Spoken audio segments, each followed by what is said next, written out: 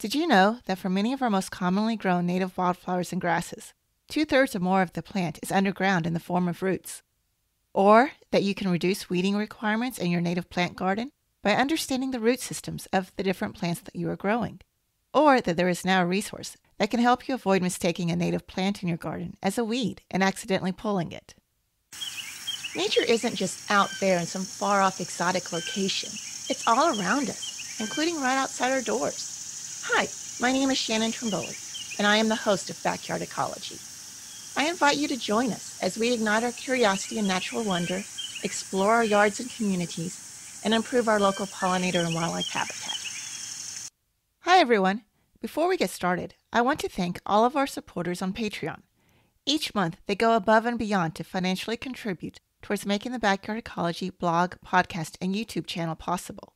If you would like to join them, you can do so for less than the cost of a cup of coffee or a meal at your favorite fast food place. Or if you would like to help out, but prefer to make a one-time donation, then that's also possible and greatly appreciated. I'll have links in the show notes for both those options. Today we are talking to Hilary Cox and Neil Diboll. They are the authors of the newly published book, The Gardener's Guide to Prairie Plants. Neil is also the president and consulting ecologist of Prairie Nursery, which is located in Wisconsin. Hi, Neil and Hilary. Welcome to Backyard Ecology. Thank you for talking with us today. Thank you, Shannon. Great to be on. And welcome to all of you. I am really looking forward to today's conversation because it's all about gardening with and growing native plants, which is a topic that I love to talk about. And it's one that I know my listeners also really enjoy. So I'm confident this is going to be a really fun conversation. We're going to talk about your book some, but we're going to hold off on that for a few minutes. First, let's talk about some of your personal experiences growing native plants in your own gardens, because we live in a time where we have literally a world of choices on just about anything, including what species we choose to grow around our homes. And traditionally, most of what we plant in landscape settings are the ones that have been brought here from other parts of the world. And while growing native plants around our homes has become more common, it's still not the norm. So I think it's always interesting to learn why people chose to grow native plants when they have so many different options. So will each of you guys share with us why you choose to grow native plants? Sure, I'd be happy to. So I started gardening in first grade, trying to grow vegetables in our compacted clay soil in St. Louis. Needless to say, it was an utter failure because I didn't know anything about gardening. So I gave up. And then I learned about double digging and composting, and I dug this giant hole in our backyard and filled it with leaves from all over the neighborhood and layered it with, like 12 inches of leaves and a couple inches of clay until I had this 3-foot high mass grave in the backyard. And my parents were like, "What are you doing?" Well, I think this is going to be a good garden. So the next year I planted it, and it was a phenomenal vegetable garden. And suddenly I was vindicated. Now the 3-foot tall mound settled down to like 1.5 feet, and then it continued to settle. So it wasn't this, giant mess, but it was an incredible garden for 2 decades because of all those leaves. So now I realized, hey, I can garden. But I never really did anything with native plants except the occasional collection of maple seeds and oak acorns. But then I was a teenager and I left home, so I didn't really grow anything. So I went to school to be an environmental scientist, and I got waylaid into prairies because I was fascinated by this rare ecosystem that was almost extinct because it had been all plowed up for agriculture. And so I really started reading about it and going to these prairie remnants and found it absolutely fascinating.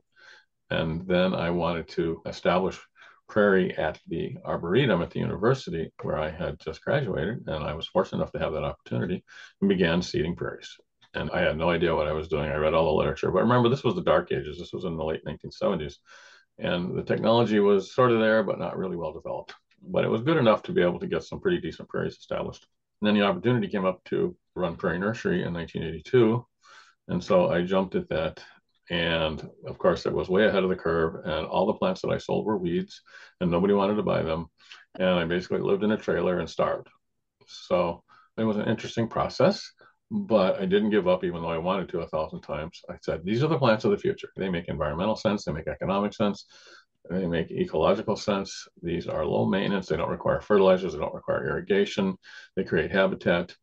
and there really was no discussion of carbon footprint, but there was certainly discussion of pesticides and water quality, et cetera. So it just made sense in the future, especially with water limited resources, to use native plants. So that's kind of what got me started on this, was this love of this underdog ecosystem that was almost extirpated. Basically it was, except for very, very small little areas. Like there was only like 1/10 of 1% of the eastern tallgrass prairie that remained by the late 20th century.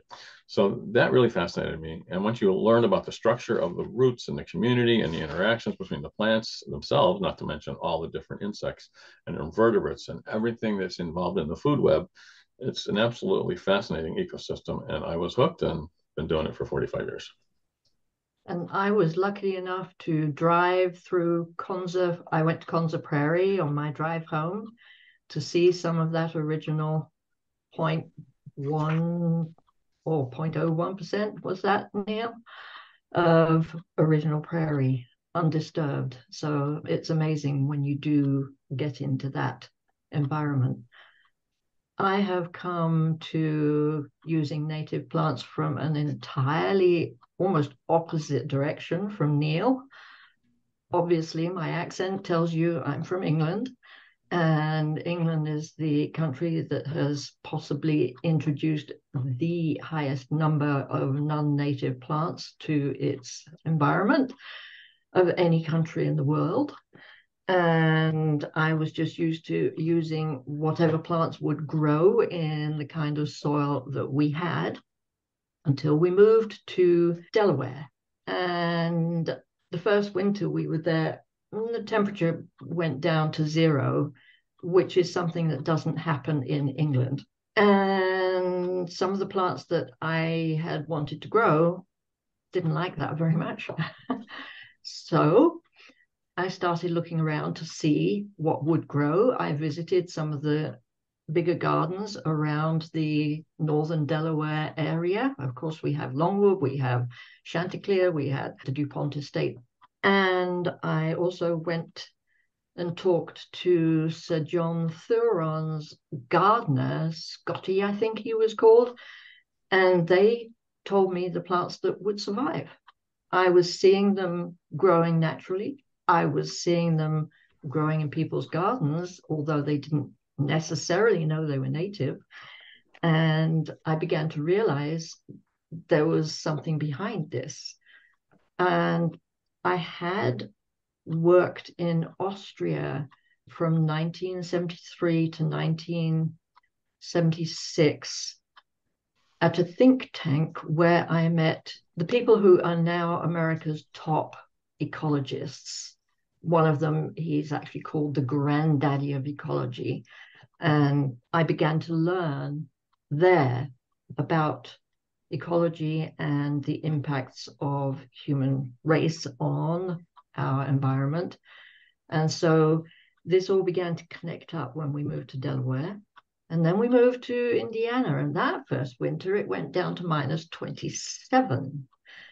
And I didn't know it could get that cold. You just sort of don't realize this. And we brought plants with us from Delaware in pots and healed them in the soil because we moved in September, October. And in spring, the plants that survived in those pots, healed into the ground, were almost all prairie plants.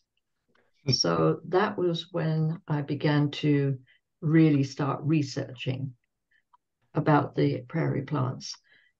I eventually ended up working as a horticulturalist at what was the Art Museum in Indiana, in Indianapolis. And we created or recreated the formal garden there. And we used 2/3 native plants in a formal garden. And it was up to me to maintain them befitting a formal garden. So then I began to learn about the plants, about their roots, about their form, their habits. And that is where I then started taking off. I had much earlier back in England had this concept for a book. I used to be a librarian, and I had gone looking for a book when we first started gardening in 1979 that would show me what plants that were already in the ground looked like. And that book didn't exist. So Delaware, that book still didn't exist. Indiana, that book still didn't exist. And not very long after we were in Indiana, I met Neil. Actually, that first annual conference from the Native Plant Society, and he was the keynote speaker. And I loved what he was talking about. And then I became a garden designer, as well as the horticultural job, which was part-time. And the mandate from one of my clients was to bring as many creatures, as much wildlife as possible to his downtown Indianapolis property, which was a heating and air conditioning business. I called Neil because it had been a coal yard. And so this was my first bioremediation of a brownfield, basically. And I needed help with that. Well, there was the expert. And then eventually, having got to know him even better, I put forward this idea of this crazy book of having pictures of, the plants coming through the ground. And then we went on to the seedlings, the leaves, the whole thing. And that's how I came to native plants. I'm also equally expert in using woodland shade plants because my clients, mostly in Indianapolis and around, they have wooded lots. So I had to know both of those environments. Those prairie remnants, when we can find them, they can be amazing. I've seen a few in the eastern US and they are so rapidly disappearing too. I know. Yeah. I've noticed that in the last 40 years, remnants Yes. that I used to visit in Pennsylvania and other places, they're gone. They've been developed into homes or stores or whatever, and they're just gone. Just like they happen in the Midwest, but they're even fewer in the East. And they're very precious because there are so few to start with.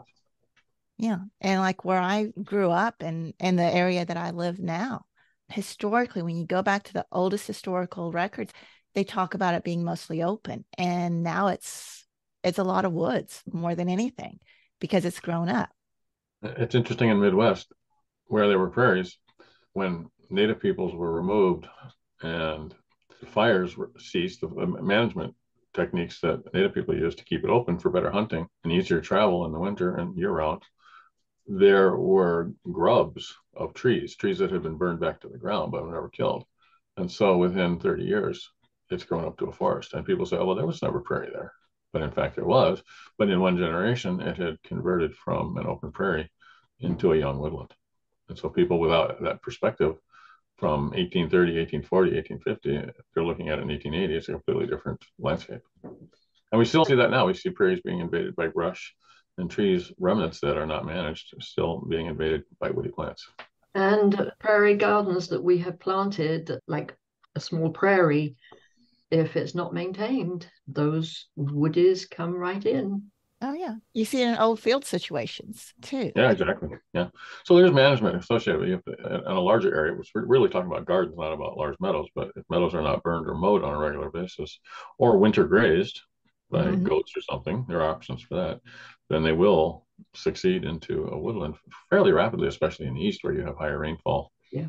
So there's a necessity for constant disturbance to maintain prairie meadows. But gardens, I mean, really, as Hilary pointed out, you can create a beautiful perennial garden, an English border garden out of native prairie plants and absolutely stunning gardens, and just manage them the same way as you would a perennial garden for the most part. Well, a little bit of difference because your prairie gardens typically will have, depending on your style, will typically have a component of grass. And most perennial gardens, even though you've seen a lot more use of grasses in gardens, a lot of people still don't want grasses in their gardens. But grasses are typically an important part of a prairie ecosystem, but it does not mean that they necessarily have to be members of your prairie garden if you want just flowers.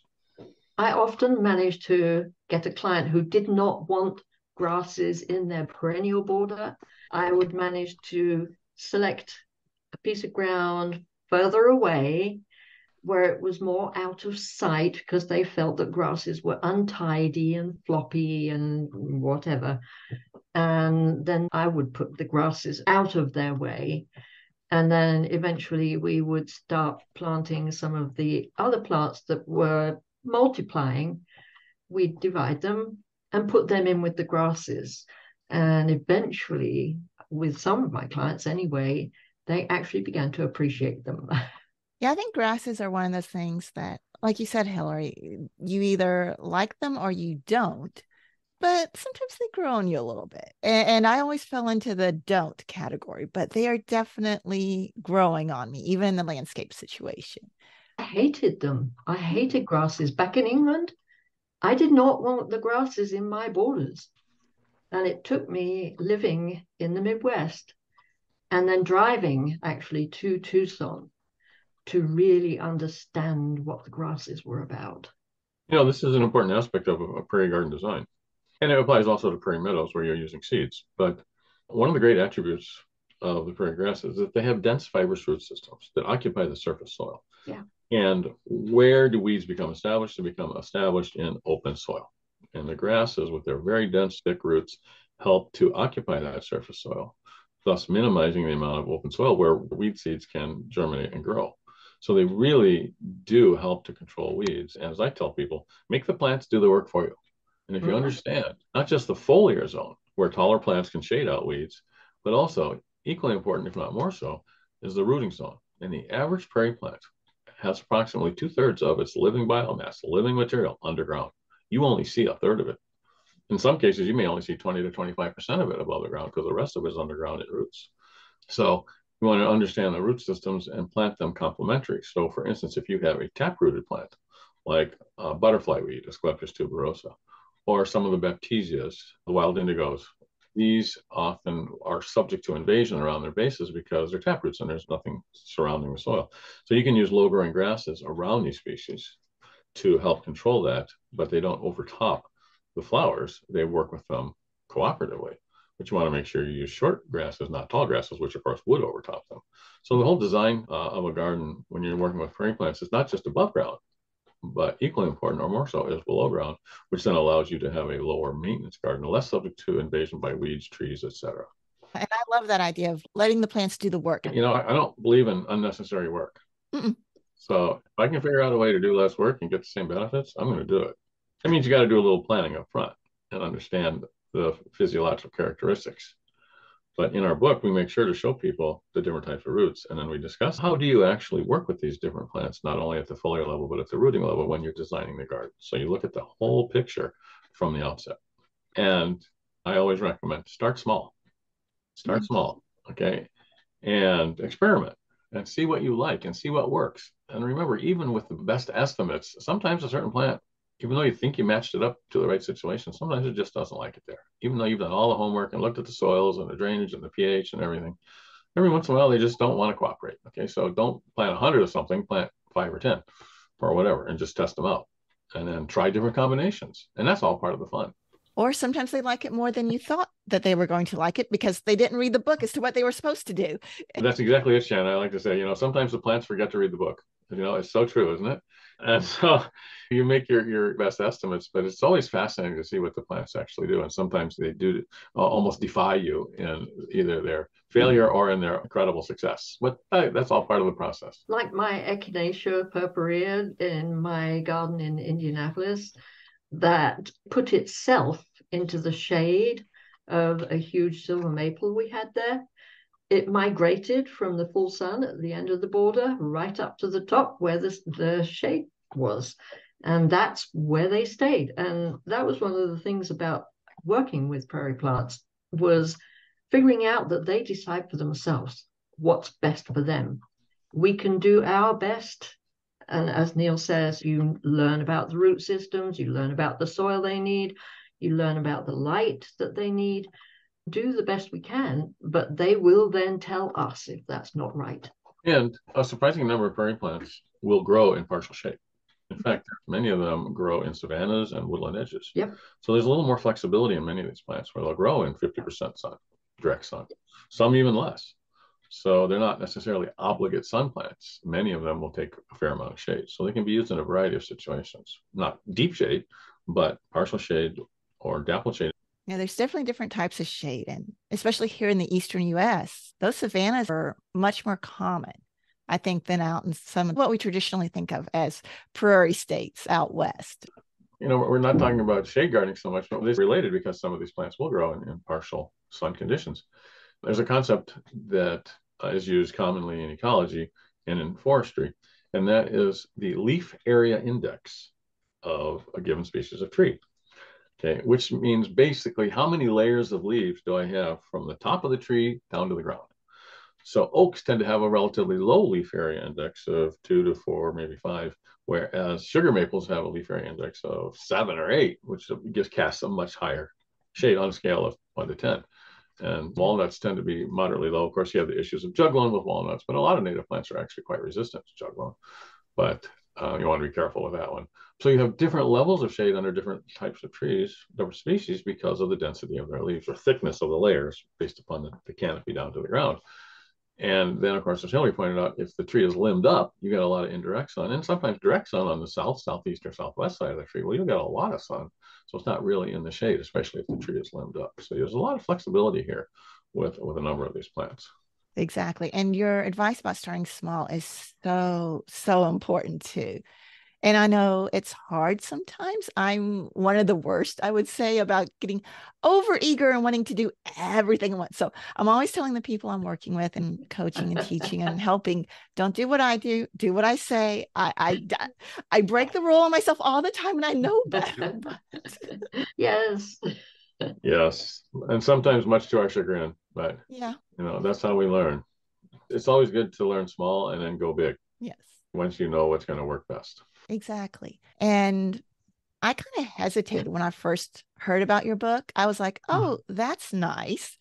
Too bad it isn't for here, because I really expected, with it being prairie plants and everything, for it to be really focused on more of the Midwest, more the traditional prairie states, Western states, not for where I'm at in the Eastern US and some of these smaller savanna prairie barrens that were here.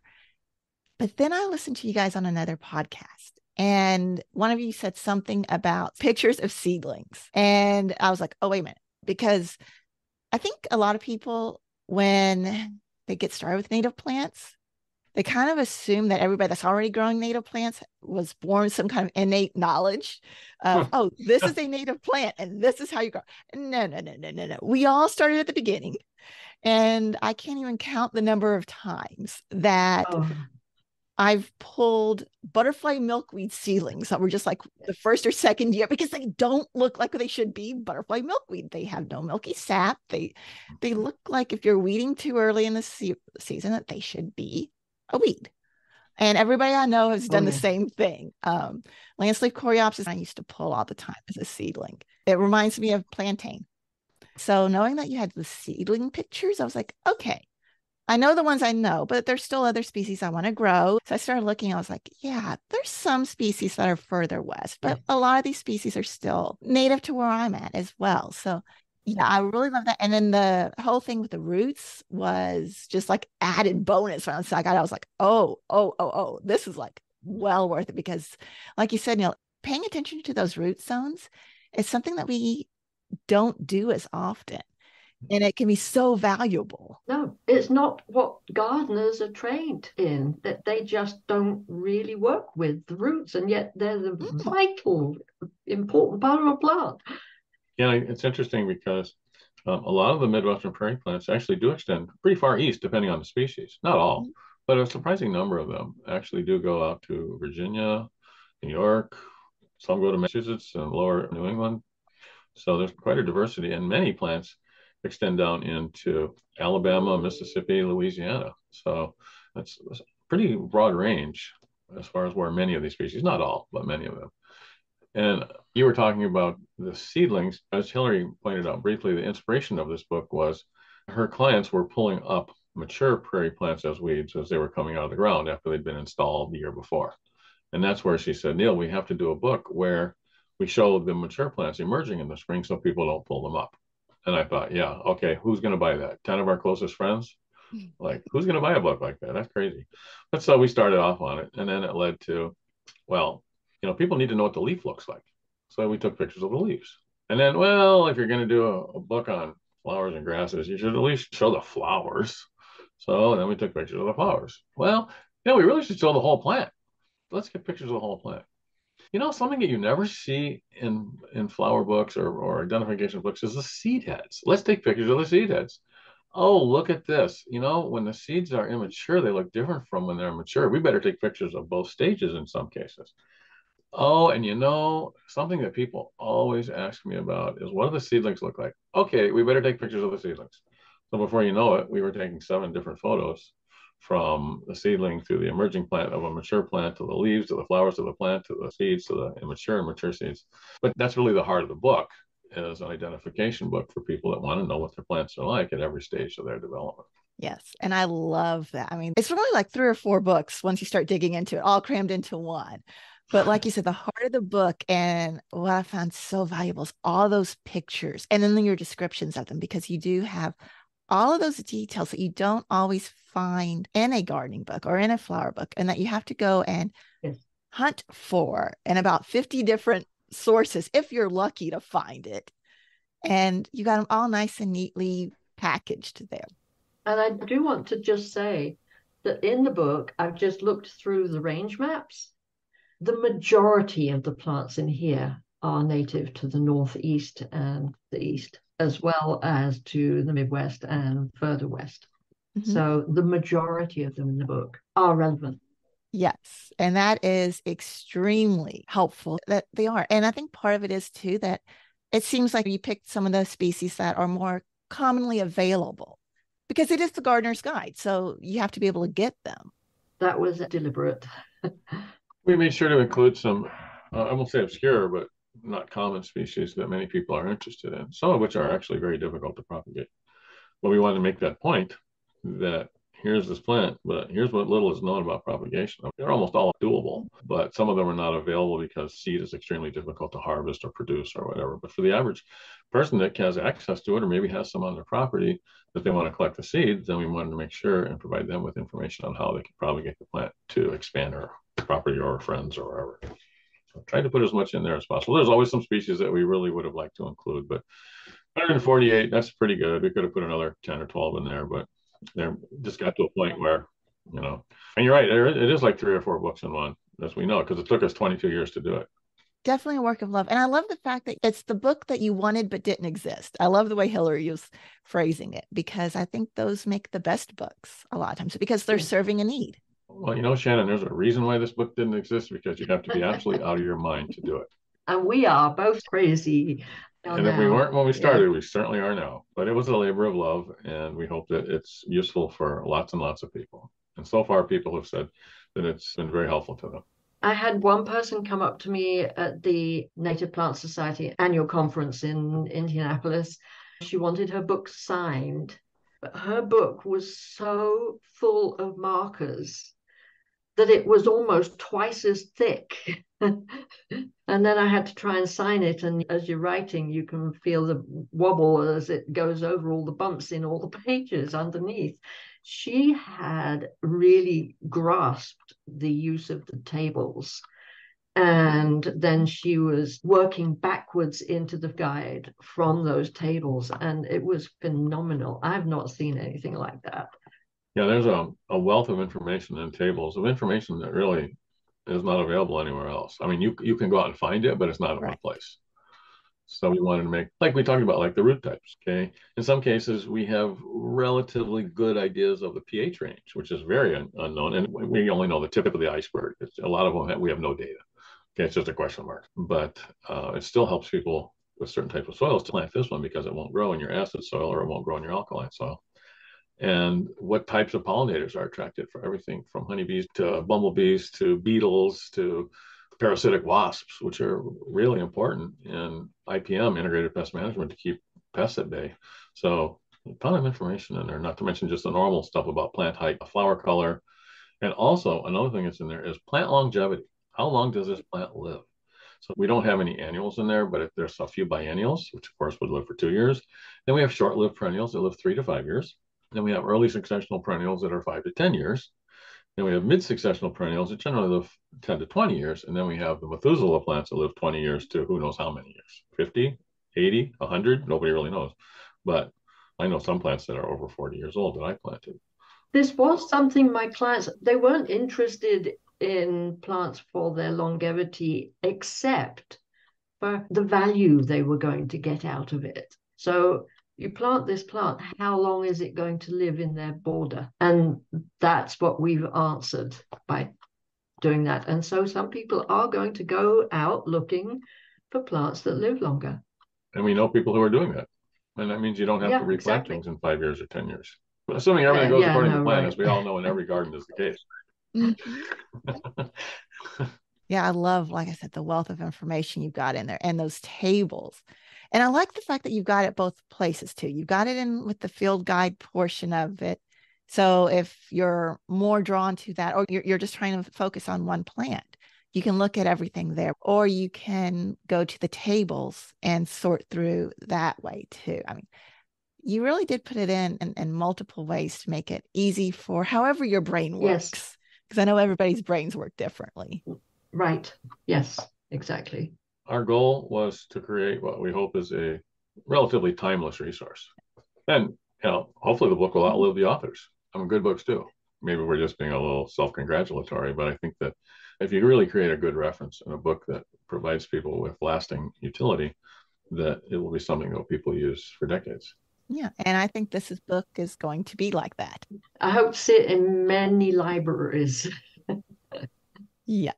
There's so many different directions we could go here with this conversation. But Neil, you mentioned at the beginning that one of your top tips for somebody starting out is to start with smaller areas. And yeah, those bite-sized areas are really important, especially when you're getting started. Gives you that instant gratification and success. What are some of your other tips for somebody getting started in growing native plants in those smaller garden-sized plots? Well, I'm a firm believer in experimenting and don't assume anything. And that comes largely from learning to grow plants from seeds.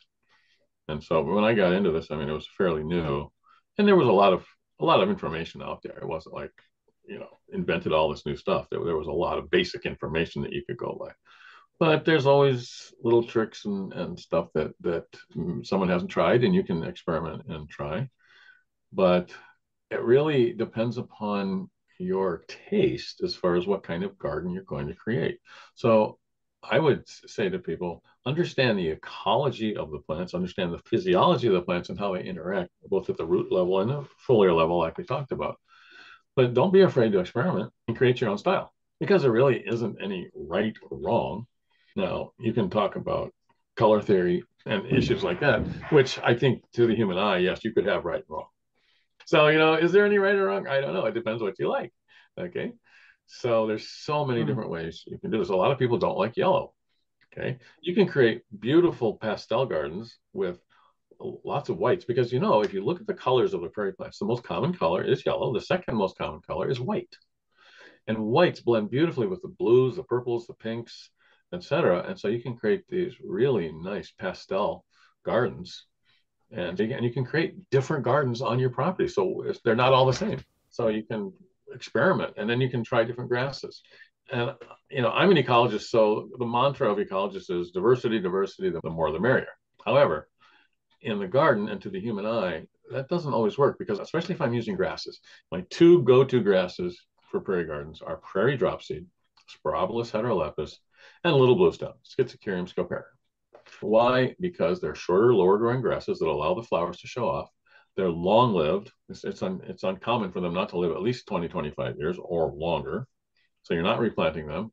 They're generally well behaved, although little bluestem likes to get around by seed. Prairie drop seed is very conservative and does not self sow rapaciously like some grasses. And they provide you with nice fall color and structure. But what I have found, and I think most gardeners would agree with this, is that when you mix those two together side by side, they don't read well. And they look better, frankly, in a monoculture because they're very structurally different and they're actually their fall colors are different. So again, it depends on what you like, but mass plantings of individual grasses with a wide variety of compatible flowers generally looks better to the human eye in a monoculture of grass with many flowers than it does mixed. But you can put them side by side. So you have a small monoculture of prairie dropseed with flowers and a small monoculture of little bluestem with flowers. And then you can have color echoes where you'll have some of the same species, in both groups, some of the same flowers mixed with the little blue stem and mixed with the prairie dropseed. But then you can use some other plants. And generally, because little blue stem will grow a little taller than the prairie dropseed, you can put some taller flowers in with a little blue stem, particularly in the background. So you can mix it up and create all these different effects. But generally speaking, the grasses look better to the human eye in a monoculture, which runs contrary to the mantra of ecology, where you want to have diversity. But if you have them next to each other, you got the habitat, you're covering the bases. What I would really recommend to people, if you're doing a prairie garden, especially a small prairie garden, do not, under any circumstances, use the tall grasses like big blue stem, Indian grass, switchgrass. Stay away, because not only do they tower over everything else, they will self-sow till the cows come home. And you will rue the day that you put those tall grasses in your garden, with the exception of larger spaces where you are using big, bold plants like baptisias, the wild indigos that can get 5-6 feet tall, the silphiums like compass plant, prairie dog, cup plant that can get 8 to 15 feet tall, okay, where they can fight it out with those big grasses. But remember, those grasses, they like to get around, tall grasses. So for a small garden, avoid them at all costs. So use those shorter grasses. And if you have a drier soil, there's a beautiful grass, side oats grama, Bouteloua curtipitula, which doesn't persist well on heavy soils or rich soils, but it does persist well on dry soils and rocky soils. So that's another wonderful grass. So you have those options. And there's some sedges that people use as well. They're not as showy, but there are some sedges like Bicknell sedge and a couple others that are low growing, but they're just simply not as showy as the grasses. So we didn't really focus on any sedges. We only included one sedge in the book. But monocultures of grasses generally look better. Stay away from the tall grasses and mix them up with lots of flowers for interest. Now, another little trick is, if you really like grasses, you can create rivers of grasses, like winding rivers of grass. Okay. And you can include flowers with it. So for instance, you can put a river of little blue stem winding, 5, 7, 8 feet wide. And then on both sides, you can put prairie dropseed. And now you have this river of one grass inside a river of another grass on each side, and then intersperse that with flowers. And that, of course, would be on a much larger area. Okay. So now you're using the grasses to their strengths, where they're textural.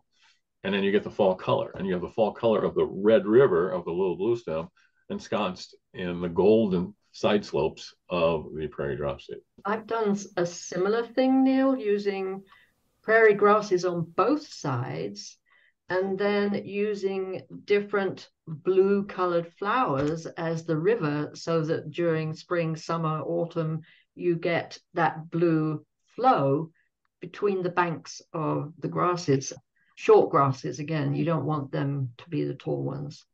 And even with the tall flowers, you've got to watch them, especially like with the silphiums. That's another mistake I made. I planted cup plant in an area that was a large garden. It was like 20 by 30 feet. And I thought, okay, 5 cup plants, I can handle that. Yeah, no, 7 years later, it's a full bed of cup plant. And they've invaded everything around them and taken out Johnson grass. And I love it because it's by the house and it's close enough that I get to see them out my bedroom window, and it brings in all the critters. One of these days, I'm getting rid of all those and moving them someplace else, though, because I want more than cup plant there. And it's too tall for the space anyway, but... Yeah. If you want to move cup plant, you better get a backhoe. Yeah, I know. That's another reason. I know I'm in trouble. So I'm just like, okay, I'm going to ignore that one for now. Cup plant is such a great wildlife plant, but it knows no bounds. But its cousins, Silphium laciniatum, compass plant, and Silphium terebinthinaceum, prairie dock, are quite well behaved. So we can't paint all the family members with the same brush, because cup plant is totally behaviorally in it. And of course, the birds love the seeds, and so they spread it around too. But wow, you want to attract insects, birds, etc. Cup plant is unsurpassed. But as it says right on this report card, does not play well with others. And as you point out, probably not something you want in a garden of any, even a small garden. So put it way in the back where, but even then the birds will bring it elsewhere in the yard. So be careful with that cup plant. I usually don't use it. I actually had almost a hedge of it from my front gate along the driveway, Neil. I don't know if you remember. And it never went anywhere. I never got seedlings in my perennial border or anywhere else on the property. It just stayed there in that border. That's strange, because you have perfect soil for it too. Oh, I know. I had that 2 feet of prairie soil, black prairie soil. And that just goes to show you just never quite know what the plants are going to do or why they do it. So in a situation where you're sure they would just love it, they may not. In other places where you don't think they'll grow, maybe they might just find themselves at home. So obviously you want to make the best choices based upon what are their known habitats, but still it's always interesting to see how they actually respond to every situation. observation. Exactly. Hilary, do you have suggestions for doing more formal beds? Because you said that you did these really big formal garden beds. I know that's something a lot of people are always struggling with, is how to make the native plants look nice in a more formal setting, even if it's not strictly formal, but still you don't want them to go wild and crazy a lot of times in your front yard or right up by the house. Right. So, I mean, the ones that we had in the formal garden were things like the hibiscus mostutus, that they were the anchor in the corners. They're the big plants. And then further forward, we had some of the asters, and then we had Penstemon digitalis, and then the irises. They're always good and tidy. This is what you're looking for. We did make the mistake of planting Boltonia all around the center of the whole garden, and we had to yank that completely because it attracted so many bees that it could be a danger to the public. And so we were told to remove it. And of course, it did also get to 6 feet, and it took up most of the path all the way around the fountain. And so we weren't too unhappy about removing it. But yeah, you make some mistakes and you figure out which ones react well. Obviously, the echinaceas are really good in a formal garden. Of course, in a formal garden, you are maintaining it, you are deadheading, you're making sure that everything looks tidy. If there are dead leaves, you remove them. But otherwise, most prairie plants will do really well in that situation. Yes. Kind of knowing the personality of the plant and what they will do, spreading like crazy or getting too tall and floppy, and picking and choosing. The Caliroe wine cups makes a lovely ground cover around the base of some of the taller prairie plants. And I found that it was easy to manage. The geraniums, they're really easy to manage too. Yeah, there's lots and lots and lots of options out there. You know, something I think it's important for people to understand is the difference between ecology and horticulture. Yes, Yes. big difference. And this pertains to gardens, meadows, etc. But if we look at horticulture, horticulture is basically the process of selecting quote unquote improved plants, plants that have characteristics that humans would prefer, whether that's larger sized tomatoes or better disease resistance or different colors of leaves, longer blooming time, larger flowers, etc. Now, in that process, when you're selecting for one or maybe two characteristics, you could potentially lose other characteristics that could be beneficial from an ecological standpoint.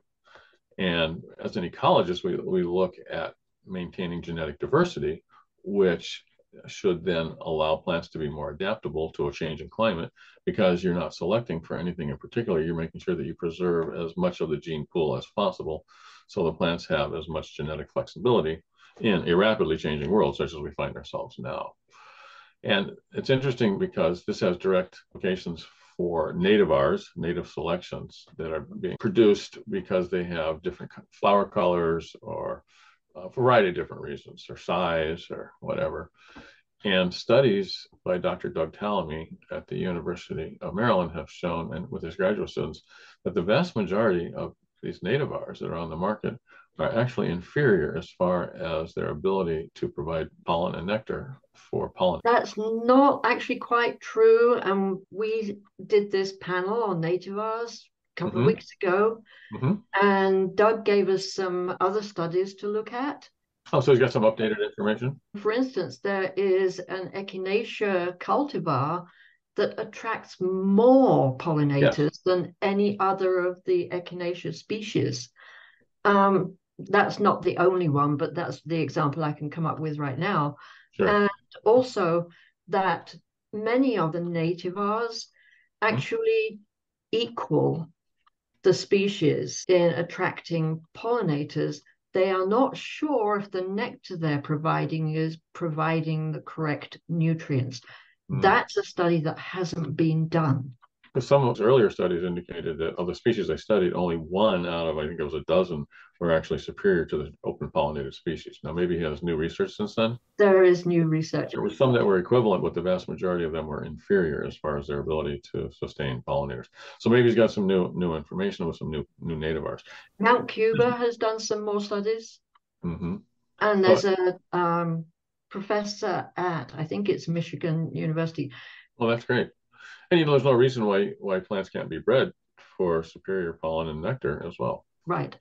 Yeah. So it's not a one-way street, but I know that Doug's original research with some of his grad students showed that I believe only one of a dozen nativars was actually superior to any of the straight open pollinated species, and most of them were inferior. Although, again, I'm sure there's more research, as you point out. Yeah. And they have definitely found out that colored leaves are no good. They don't support the larvae that would be on, like with Diablo, the 9-bark. Mm-hmm. The purple-leaved one doesn't do the job that the actual species does in supporting the larvae. Which makes sense, because to get the different colored leaves, you're changing the chemistry of the leaf. Anthocyanins. Yep, anthocyanins. Yep. Yeah. So, I mean, it would make sense that they wouldn't be adapted to being able to eat and digest that. Yeah. Plus, I think some of the research I've read, it changes the contrast of the flower color against the leaf color. Right. And that contrast, I've read, can be important for bee vision and bees noticing the flowers. Yeah, exactly. Interesting. It gets to be really complicated. So, yeah, even if some nativars are maybe better, we'll say, at attracting pollinators, it doesn't mean that all are better or worse. I mean, I think it goes back to the whole thing with ecology. It depends is the best answer. And we can't test every single cultivar out there either. So in absence of data and research on a specific cultivar, I'm kind of like Neil. I tend to side on the straight species unless I have an absolute reason. Oh, so do I. In fact, in our short panel, we explain where we think that nativars are appropriate and where we think nativars are inappropriate. And I agree. There are places for nativars, and I've even recommended them to people before, especially when I was talking about grasses. Yes. I was talking to somebody who wanted to do a nice little pocket prairie type planting in the middle of town in an urban area.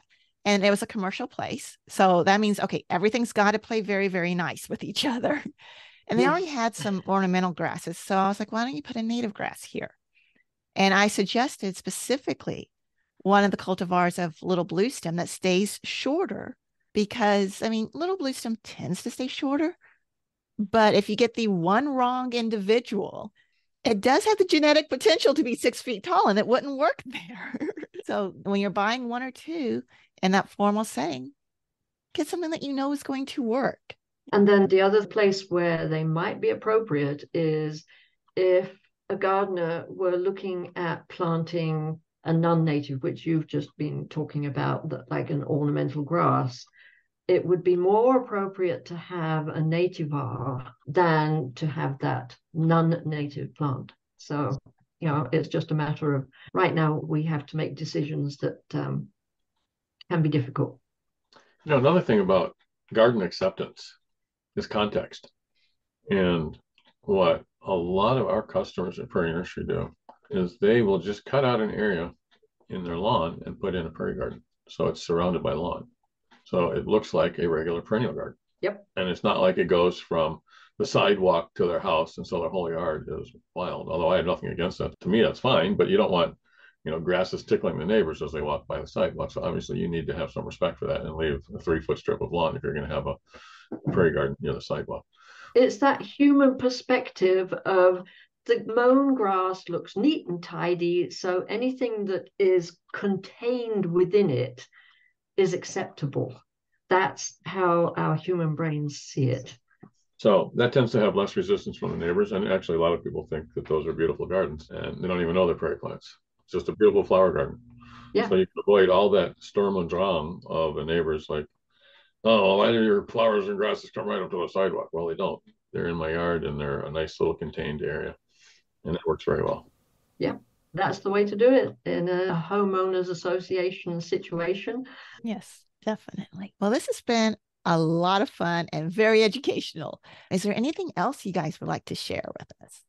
Because I know you guys could probably talk about all kinds of different topics with this forever. And I know I could go on forever, but I think we can put this in the context of think globally and act locally. Yes. And, you look at the world and you go, what a mess. What can I do? And on a global sense, it's overwhelming. But on a local sense, you can plant native wildflowers, prairie plants, shrubs, trees, etc., which will provide habitat for caterpillars, pollinators, etc. And you can do your thing. And if 1,000 people do that, and 1,000,000 people do that, and 100 million people do that, suddenly you've got to change. You've got the homegrown national park that Doug Talamick talks about, where if everybody did plant some natives, we would have more acreage than all the national parks together. So that's something that the individual can do, and it's fun. So rather than be depressed, do something positive and enjoy yourself at the same time. And this is something you can do. exactly. And I know I've talked to people and they're like, well, but I can do my yard, but nobody else around me is. And so does it really matter? Well, one, you got bite-sized snacks for any pollinators that are in the area. And two, for many of our small insects, small bees and other insects, they may only be able to fly a few hundred yards, which means that your yard could be their entire world. Exactly. And anytime you're holding the entire world of something in your hands, that's a pretty big difference, I think, that you can make. And it's not uncommon for neighbors to see these gardens and say, wow, where did you get those beautiful plants? Oh, here, call these people. That's where I got them from. And then they spring up in other locations because they're beautiful. And who doesn't like beauty in the world? Exactly. It's like the pebble in the water and the ripples. So there's opportunities for us to do things on a small scale that can ripple out and become bigger and bigger and better. And everything's got to start somewhere. So be the pebble. Be one of those acorns that grows into a mighty oak. Thank you guys so much for taking the time to talk with us today. And if people have questions or want to get in contact with you, is it okay if they email you? Sure. Absolutely. Okay. Great. I will have your contact information and a link in the show notes to your book. Definitely one that I recommend. There's so much information in there. And like I said, the pictures and the description of the plants, the root zones, and the tables in the back, in my opinion, are well worth the cost of the book. I mean, I am so glad I bought it just for those things alone. And there's other good information in there too, but those were like wonderful to me. That's great to hear, because that's why we did this. Thank you, Shannon. Oh, you're welcome. And then most of our listeners are in the Eastern U.S., but I know we do have listeners throughout the country. And Neil, you're at Prairie Nursery and you guys ship both plants and seeds. And I know we've got listeners in your neighborhood as well because they've emailed me. So sure. I will include a link as well in the show notes to Prairie Nursery for people who are looking and want to check that out as well. Wonderful. Thank you so much. All right. You're welcome. Well, thanks again and have a great day. You too. Bye-bye. I appreciate Neil and Hilary taking the time to talk with us today. Their enthusiasm and expertise in growing native prairie plants shows, and their new book is such a wealth of information, especially the field guide section and the tables. If you've ever accidentally pulled one of your native plants because you didn't recognize it, or you're looking for detailed information about growing native prairie species, then I recommend checking out the Gardener's Guide to Prairie Plants. And if you would like personalized help growing native plants and creating the best possible pollinator and wildlife habitat on your property, then I encourage you to take a look at our Backyard Ecology community. The Backyard Ecology community is an ongoing program for busy homeowners in the Eastern U.S. and is designed to help you improve, maintain, expand, and enjoy your pollinator and wildlife habitat. You can learn more at www.backyardecology.net/community. Until next time, I encourage you to take some time to explore the nature in your yard and community.